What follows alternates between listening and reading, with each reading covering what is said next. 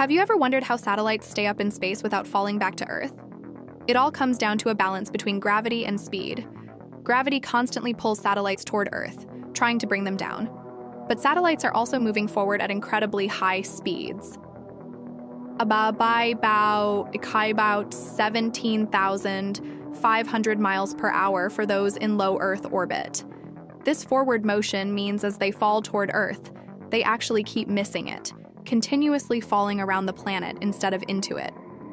Think of it like throwing a ball. If you throw it just right, it will circle around instead of landing.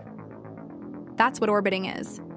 Different satellites orbit at different heights depending on their purpose. Some provide weather data, others enable GPS or communications. So next time you use your phone's GPS or watch satellite TV, remember it's all thanks to satellites perfectly balancing gravity and speed far above us.